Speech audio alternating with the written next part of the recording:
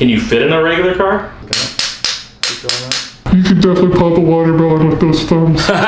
What's going on out there in YouTube land? Today we are with 7'8" Wonderkin, one of the best artists I've seen. You guys should go follow him on Instagram if you haven't. The guy can draw, he's mechanically inclined. You've probably seen him on Dr. Oz and Oprah. Homies with Shaq, it's where he got these shoes from. Brenden Adams. What's going on? What's going on, man? So you may not have seen him for a while. He hasn't done a ton of media since his Oprah days, but he's feeling a lot better than he used to. They've got his medical situation sort of figured out. But as you could guess, he's, you know, 7'8", 7'9", somewhere in that ballpark. Somewhere around there. Very tall, so he definitely deals with some lower back pain and neck pain. So we're going to do some soft tissue work on him, help him out there. But like I said, all in all, he's been doing a lot better health-wise, pain-wise. Yep. Just needs a little bit of tune-up, right? So you've been following on social media for a little? Definitely. Okay, cool, cool. Been following for a while. Awesome. So what are you expecting today? You're a little scared, a little nervous? I'm not really. I'm just glad you were able to come here, so. Yeah, well, thanks for inviting us. Yeah, thanks a lot. Yeah, you ready to rock and roll? Yeah. Let's do it. All right, Brenden, so tell us a little bit about your condition. So if you guys hadn't been following, Dr. Oz kind of talked about it, and you know, he had a group of geneticists that had some really powerful computer tools that sort of figured this out when he was about 8. But he's basically one of one. So if you thought your NFT was rare, he's rare. Yeah, so as far as I know, I'm the only one in recorded history that has my genetic alteration. And it was completely by accident. Other than that, most people think the pituitary gland, or there's a few other things that make people tall, but mine's completely different. Right, yours is based on the inversion of that chromosome 12. Exactly. So they think you know, early on the side of the chromosome actually flipped and then reattached, and basically every cell in his body has that DNA now, so it doesn't create his proteins in the same way that it would create mine. So. His bone size is obviously much bigger. The ends of his bone have a completely different shape, obviously, as well, which has made him very tall. And then his doctors kind of figured out when he was a teenager that they were trying to blunt, you know, some of this growth, because otherwise, you know, you may have been 8, 9. Yeah, they didn't have an estimate, but the rate that I was growing, they compared me to Robert Wadlow. And I was 8'11" 8'11" or something like that. And I was on the progressive chart to reach that when I was same age as him as a kid. Yeah, and you have your Guinness World Record, right? Yeah, from 2009, I think it's tallest teen. Okay. And so tallest teen, is that to 17? So I'm not sure, because you're a teenager until you're 19, but 19, yeah, sure. I got measured when I was in 7th grade, so probably 13 or 14 years old. Okay. And I was 7'3" then. Wow. And how did you get in contact with Shaq? How did that come about? So that came up because of Oprah. Okay. Oprah called Shaq and arranged that to happen, and that was super cool. And how'd you meet Oprah? Some phone call came through my mom and was like, "Hey, we would like you to be on the show. Would you like to come?" And I was like, "Yeah, I'd love to come." Okay. And then that's where you also met Dr. Oz, is that? Yeah, I got to spend a day with him, and he asked a bunch of questions and filmed, and got to shoot some basketball hoop with him for a little bit, and okay. Kind of just walked around downtown Chicago and did some filming for him, and he's a super cool guy. Nice. So you know he's running for Senate, right? I didn't. Yeah, he's in a Senate race right now, so okay. It's a very hotly contested case. But he's a friend of yours, so you're allowed to cheer for the guy. So, okay, cool. And then Shaq, you know, he hooked you up with a tailor, you said. And yeah, I got to. So through Oprah, we got to spend a day with him when he was playing for Phoenix. Okay. So they flew me out to Phoenix, and then I got to sit courtside and watch a game. Unfortunately, he was having back issues, so he didn't get to play. Okay. So instead of watching him play, he brought us back to the locker room and got to hang out one-on-one for a little bit. And, nice. From there, you were 12? 12, 13. And you were taller than him? Yeah. But Shaq's a different kind of big. Shaq's actually a big dude. I'm a really skinny guy. Right. So he's 7'1", but makes me feel small. Because he's like 300. Yeah, so he's like 350 at least. Yeah, at least. What do you weigh? Like 230, 240. Okay. So not that much. Your BMI is not that high, actually. Yeah. Right, for your height. Okay, and so you've had physical therapy, you've had like chiropractic care in the past, and it has helped you? Yeah, it has. It's been a huge relief, but I've been kind of stubborn about it. I only go when I need it. Okay. Instead of going occasionally. Right, and then you said you were talking about like you work on stretching, and then you know sometimes you start to make some progress, and then it kind of sets you back a little bit. Yeah. Okay. What about massage? Do you do any massage? Have you done any massage? I have head massage, I've got it okay through insurance and stuff to have like tanning everything. Okay. Do you do that? I do, and it helps a lot. Okay. You just probably needed. I've needed a little more often, than that, but it's what we can get insurance to cover. So. Gotcha. Are you single? Yeah. Okay. And then your Instagram is just your name? Yeah, it's Brenden Adams 95. That's as far as I got. But then if I stand up all the way, then I lose my balance because my heels don't touch. Okay. We're good on my toes. Okay. Come on back. Sit back there. Okay. Got some pretty sweet stretch marks. Yes, you do. All right. So we're going to start right here. I'm going to work right on the soft tissue.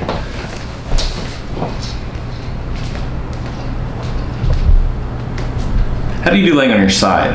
I'm good on my side. You're okay on your side? Let's do that. If I don't break the table. Hey guys, sorry to interrupt the video that you're watching, but if you're interested in pursuing this kind of work as a career, you too can become a doctor of neuropathy. Go to sunm.edu. I put the link in the description below. You can check it out. I told you it's on its last leg at this point. Yeah, we're good right there. You good there? Yeah. Okay, perfect. So we're going to work right along the soft tissue. So obviously you don't know any different, but what was it like growing up, like being so much taller than everybody? I've made a lot of friends that were older, that's for sure. Okay. I used to hang out with like all the cool kids, the high schoolers and stuff in the back of the bus. Okay. Have you ever met anybody taller than you? I actually haven't. I have a buddy of mine that played for Gonzaga, and then he played professional basketball in Japan. Uh-huh. But he's 7'4". Okay. And that's the closest guy that I've met to my height. Now there is somebody out there in the world that's taller than you, right? Maybe? I'm not actually sure on that one. Okay. But during the Guinness World Record stuff, I got a trip to Italy to shoot the TV show for it. And I got to meet a bunch of really cool people there. I got to meet the tallest couple. Okay. And they're both around 7 foot. So the combined 7 and 7, okay. Yeah. So did they ever, so they obviously measured you when you were a teenager. Yeah. Do you have an official measurement now that you're fully grown? I don't. Okay, so you don't actually know exactly how tall you are. As official as I can get, the ceiling in our old house was 7'8". Okay. And I could stand from the floor to the ceiling and it was exactly the same height. Okay, so you think you're at least 7'8"? At least 7'8". Okay. Because Yao Ming was like 7'6", not was, is. Yeah, if I could get my heels to touch the ground, instead of walking on my toes, I would probably be around the same height. I'd lose about 2 inches. Okay. And there's a basketball player, you've seen him online, he dunks like standing. I think I know who you're talking about. There's a guy in the NBA right now who's pretty tall, Taco. I don't know how tall he is. Am I saying his name right? Yeah, Taco, yeah. Basketball player. For the Celtics. The funny thing is, I think he's 7'7". There's a couple guys that are close. Okay. I know that for sure, but I'm definitely more into the car stuff. I get asked the basketball question all the time, but... Well, what's the question? Everybody assumes that anybody over 6'5" plays basketball. Actually, I've heard that from people. Do you know who Bo Brown is? I don't. He's a buddy. He actually did play basketball, but but he I don't think he said he was a baseball guy first, but he's like 7'1". Okay. But he makes all these viral videos about like he puts a GoPro on his head. Oh, I do know who you're talking about. Yeah, and like it's millions of views. Where like this is what it's like to be on a plane when you're 7'1". Yes, my favorite one of his is when he goes to the store and shows how dusty all the tops of the shelves. Oh yeah. I laugh so hard at that because I see that all the time. Yeah, because like you guys don't even know what it's like up here. Everything underneath the door frame looks clean, but everything above the doors, nobody's touched it in years. Who knew? Only Brenden knew. Don't walk around out here and give me an interview. I know, just so you know, if Brendan's coming to your office, make sure you clean the tops, because he's going to see it. He's going to snitch on you too. He can let everybody know. Yeah. Have you always been into cars? Yeah, I grew up around cars, so it's always been a big passion of mine. Yeah, I've seen you at some races, and you've done some art for some guys, right? Yeah. Okay. The recent one I did was I did a drawing of BJ Baldwin. Okay. He's the trophy truck driver. Right. And Super famous. I took that to him in Vegas, and I've been pretty lucky with car show stuff. I got to be friends with some pretty cool people. George Barris was a good friend of mine before he passed away. Wow. That's pretty cool. What? Just anything automotive, or are you just like show cars, sports cars, muscle cars? Pretty much anything automotive. Okay. Anything that goes vroom? Pretty much. Okay. I'm fascinated. Bikes too? Yeah. You probably can't ride one. If I could, I'd have a dyno. Okay. Do you have to customize your truck to fit in? I've done some work to it. So originally, when I bought my truck, I just moved the seat back. But I didn't have any headroom, so. It was okay for a while, but then I needed the headroom, so I had a custom seat built. Okay. And put that in there, but other than that, it's mostly stock. Okay. But I have a car that I'm working on that I'm going to do a full custom seat and steering column and stuff in it. Can you fit in a regular car? So it's a funny story. Because sometimes I feel like I don't fit in a regular car, and I'm like barely 5, whatever I am. I got a buddy, his dad calls me David Blaine, because you've gotten into them. Because I've gotten into some cars. I've gotten into some cars I probably shouldn't have been in. How, Sway? How? I think the two most impressive ones that I've gotten into was a CRX. Okay. And then my buddy had a WRX that had a roll cage in the back, and I climbed through the back door and got in the back seat of it. Wow. So you got to see if you can fit into like a Lambo. Oh, I do have a story for that actually. Oh yeah? Here in Washington and Tri-Cities, there's a company called Shelby Supercars. Around the time that I got my Guinness World Record, they got a Guinness World Record for world's fastest production car. What car was it? It was they called it the SSC Ultima Aero. Okay. And it broke the world record for fastest car at 257 miles So this an hour. is one of those ones they take on like the salt flats or whatever? Yeah. Okay. But they did it on a 2-lane highway in Tri-Cities here in Washington. Whoa! And they got 257 miles an hour. And so their new car that they're testing is supposed to reach over 300. Whoa! But I did get a ride in that, and I had to take the shoes off to get in that one. In the 250 one? Yeah. Okay. You trying to get in the 300 one too? We'll see. I think that one's a little smaller. There's not a passenger seat, right? There is. There is? It's a production car. Oh, okay. Wow. They're only making like. So did you get to ride the passenger seat? Yeah. And they went to what speed with you? Well. Not 250, obviously, right? Not 250. But you probably couldn't with the mass, right? From what I could see on the gauge, it was between 140 and 150. And that was fun? Oh yeah, it was a blast. Oh, you're crazy, man. I get to like 90 and I'm like, okay, I'm losing control here, bring it back. Depending on the car and the driver, that's the biggest part about it. Okay. So it depends if you trust them or not? Yeah. Got it. If they're a driver that knows what they're doing. Uh-huh. And I rode with the guy that designed and built the car. Okay. So I felt so you felt like he knew about it than anybody, and if he was going to go out, he's not going to wreck his $800,000 car. You're like, if this is how I go out, he's losing everything too. So he's not just some Joe Schmo out here. Yeah, exactly. All right, let's have you flip facing this way then. Go ahead. I keep watching some of these wrestlers like put me through the table, and I always get beat up by somebody. Like, what if the wood goes through your chest or your lungs, or it'll be all right. Just gonna take chair shots, and man, have you ever seen the local circuits of wrestlers? They do the craziest stuff. They pile like 10, 15 chairs on top of each other and throw them through it. We have one that comes through Cleom, I think, and there's like the small people wrestling. Oh yeah. Yeah, we have that come through, and they don't jump around. No. Well, and they have some interesting like spinal stuff too a lot of times, right? Yeah. Because in a weird way, they're very similar to me. I'm just a lot bigger. Right, just the inverse, right? Like the reverse. But yeah, they have some, They have the larger joints and stuff like that too. Right. So then they have like weirder joint angles and. Yeah. The YOLO,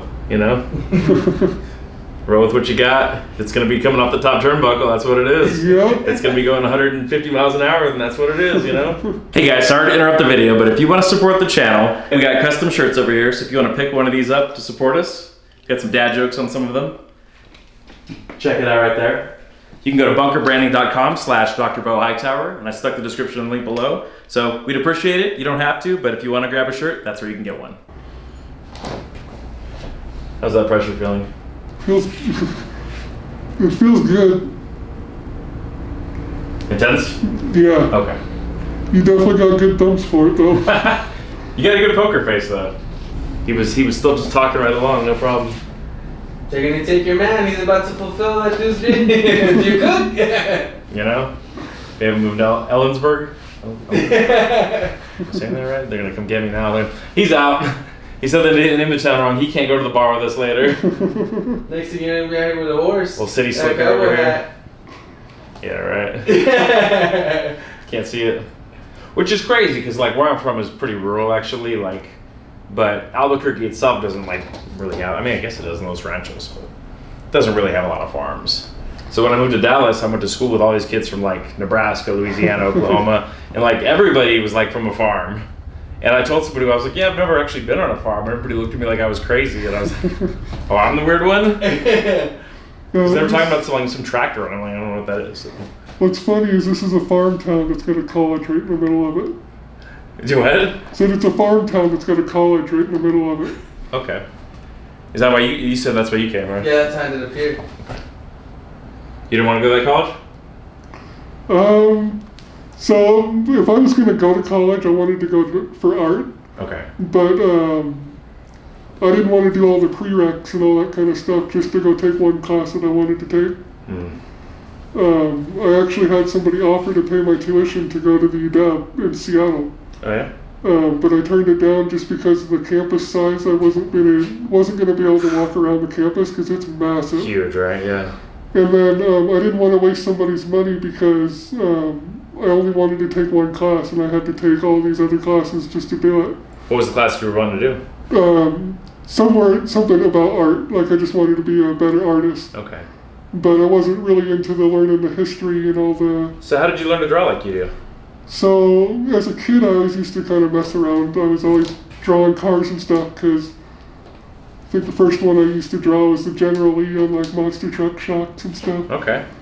And then I just kept trying to... Oh, that car's canceled. I don't know if you know. I know. R.I.P. General Lee. I know. Not the real one, the car. I'm canceled too. So I used to draw cars and like Fast and Furious came out, and I used to draw all types of stuff like that. And okay. Like Tokyo Drift or like the other ones? All of them. I'm into all of them. What's the best one in the series? What's the best movie? Definitely the first one because of the story. Family. But yeah, I got to high school and I met my art teacher, Mr. Walter, and he showed me a system called... Is that his first name or his last name? No, it's his last name.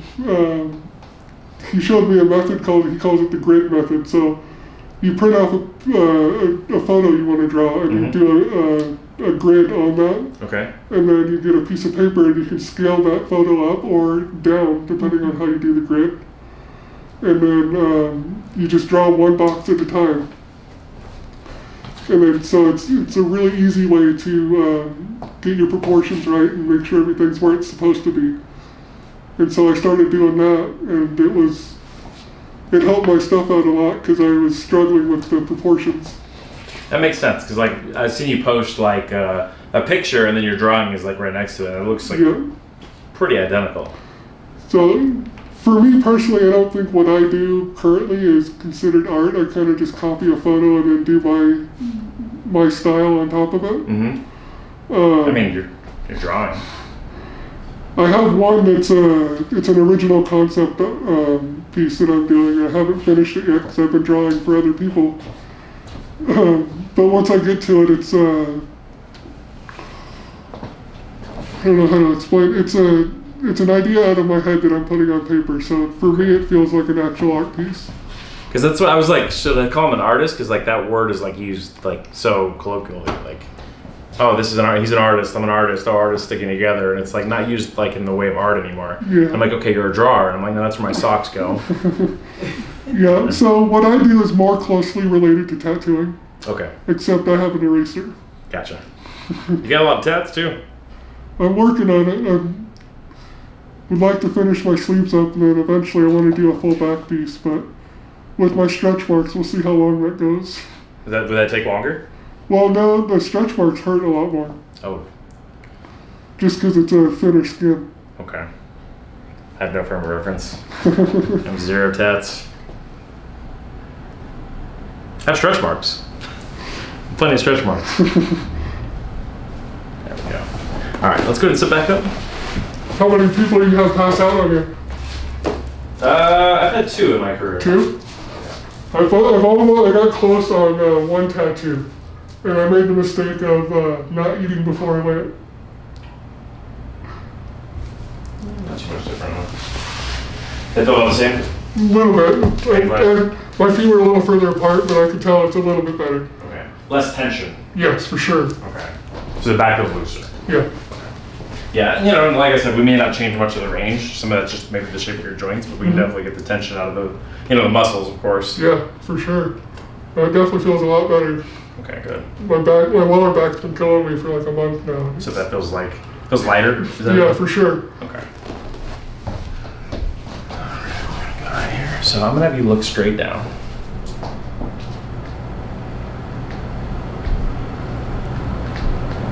Okay. Then pick your head back up. Then go ahead and go straight down.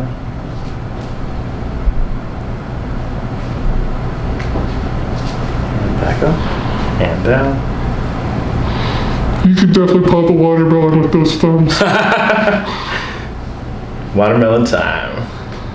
It's watermelon time. Okay, we're gonna go right here. Tilt your head to the right. Come back to center. And then again to the right. And center. And again to the right. And center. And again. Good. Again. Good. Again. Good. 2 more times. And 1 more. Good. That's the other thing about like neck tension too, is like your neck is longer, so when you're looking down at an iPad or whatever, like there's just a lot more force going on your muscles and tendons. Yeah, I'm always looking down for the most part. Yeah, it's very rare unless, the Blue Angels are in town or something, What else are you looking up at? Alright, we're gonna go to right here, same thing, go ahead and down. So are you the most famous person from your hometown? I would humbly say yes, but I think there's a few people that have made it out of here that have done some pretty cool things. I'm not up on that though. Okay. I do know that Ellensburg is one of the higher paying things for pro bull riding. Okay. So some PBR people? Yep. So I think the last stop after here is I think it's Vegas after here. Okay. For the pro bull riders. Do you watch that stuff? Occasionally, once in a while, I'll go just because it's here in town. Okay. But I don't normally watch that kind of stuff. Okay, just like as a social event? Yeah. Okay. You watch basketball? I don't. So I was wondering, because you're like, yeah, I went to the Suns game, and, It was a fun experience for sure, but I played a little bit of basketball growing up in elementary school and then a little bit in middle school, but my knees were not liking it at all. Was that because you wanted to play or because you felt pressured? Partially because I was pressured, just because I was the tallest guy in town. But I kind of enjoyed just shooting hoop. Okay. Back to center and tilt to the left again. And back to center. And again. But yeah, basketball is one of the only sports where like people look at somebody and they're like, yeah, you gotta come. Yeah. I guess maybe some football, like if there's a buff kid in like high school or whatever, the football coach is like, come on. Yeah. I tried football in middle school, but my mobility didn't allow me to really play. Yeah. If I had a sport that I wanted to pick, it would have been football and wrestling. Okay. All right, turn your head to the left all the way. And then keep turning to the left. Keep turning. Keep going. Keep going. A little further. Keep turning. A little bit further. A little bit further. Good. Okay, let's go to the right all the way. So turn to the right. Keep turning. Keep turning. Keep going. A little further. A little further. Good. Okay. Look up all the way. Okay. Then back to center. Look up again. Keep looking up. Keep going up. Keep going. A little further. A little further. Tilt a little bit more. A little more. There we go. Good. Much better. The loser? Yeah. Yeah.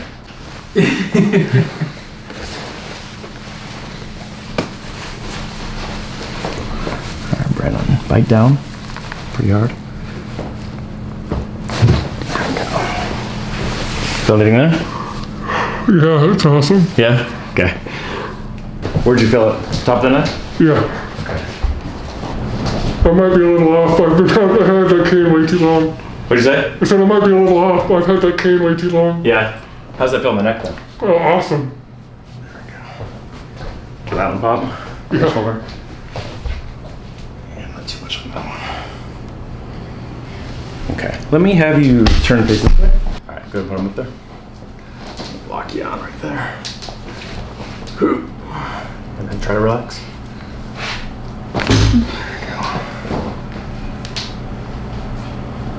Okay. Alright, let's go ahead and stand up.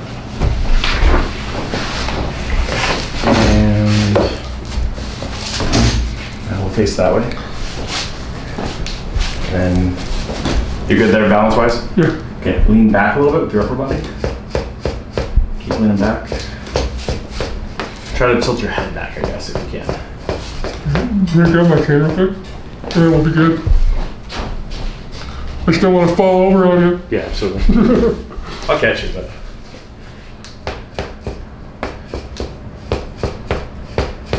Your height is up there, but I've caught guys way heavier. So, lean back more. Alright, that's good. Okay, get your balance. Alright, let's stand up as tall as you can now. Less pressure on the low back there? Yeah, for sure.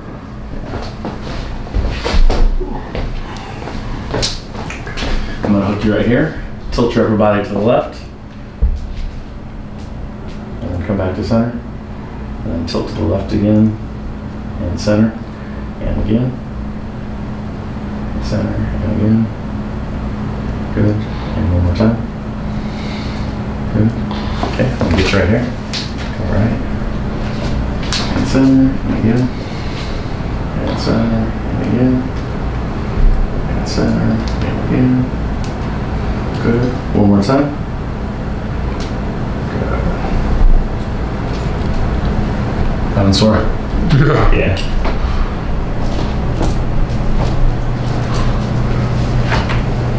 Okay. Get your balance again there. Much better. Yeah. Let's see how tall you can stand. Yeah, that's actually, it's easier for me to stand up now, huh? Yeah, it feels way easier to stretch out. Yeah, you could kind of push through that other run range. Yeah, because before I'm used to being hunched over, not being able to extend. Okay. Yeah, so you do need somebody to do a little more soft tissue work on you more frequently. So I'll put together kind of a list of exercises, stuff that like your friends can kind of do on you too. Yeah. Particularly like some cup stretching that they can do like easily. You could probably do it yourself, but that should help to at least bridge the gap between your 10 massages. And then you might just need the massages to just turn it up a little bit as far as like the pressure. Because I mean, you have thick tissue, so I mean, as you said, the watermelon thumbs have got to up the ante a little bit. Yeah. All right, am I close? You're so close, Abe. Just a little guy. Just a little guy. Like I said, you know, how much motion are we going to get in some of these joints? I don't know, because again, the shape of the ends of your bones are a little, you know, the types of cracks are going to be different than they would be on me. You got one over there. Yeah, you got one. Okay. No looser than the lower back? Yeah, it's for sure. Cool. All right, guys. If you haven't already, you're on TikTok too? No, I'm not on TikTok. Just Instagram? Just Instagram. Okay. we'll link below. Make sure you guys go give him a follow, show him some love, check out some of his art. And if you haven't, you can go check out his old interviews, like the stuff he had with Dr. Oz and Oprah. And keep an eye on him. He's going to have some new art coming out soon. And you need to start shooting some of these videos when you get in these big cars, man. I know. You should probably do some of the GoPro stuff, too. That's a great idea. Yeah, it is. Yeah, because, I mean, you're a whole foot taller than the other dude. So. I know, just a point of view kind of thing. Yeah, you're like, the 7-foot view is cool, but have you guys seen the 8-foot view? You know?